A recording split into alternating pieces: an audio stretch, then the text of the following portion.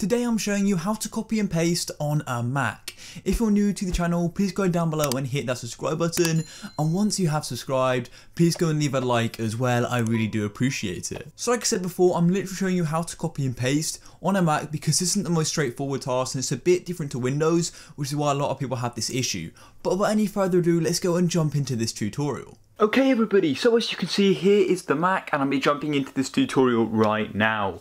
So for a bit of context, I'm just in Microsoft Word.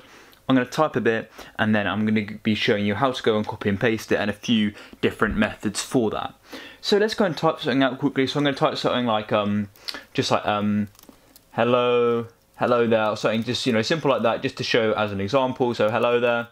And then we can go and get into this. So we've typed this, so you've got a few options. So to go and highlight it, you can either hold from the start and drag it like that, just on your trackpad, drag it along just like so, and you're going to have it highlighted.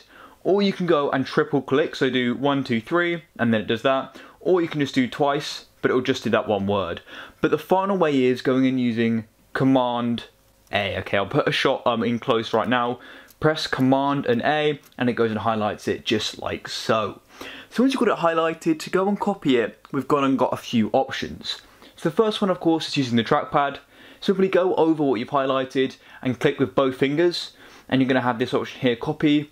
I've got it set for both fingers. You may have it on the right, but most Macs are 2 fingers, I'm pretty sure. So go and select copy, and you're going to copy it. But the other way is using Command C. Just like Windows, which is Control C, Apple just use Command. So Command and C, and it goes and copies it to your clipboard. And then of course to go and paste it, very similar to Windows. What you want to do is go and start a new sentence, or just wherever you want to paste it, get that ready, and then go and simply do Command V. And it goes and pastes it. It's that easy. And yeah, that's the main thing. So to highlight it, you can do Command A.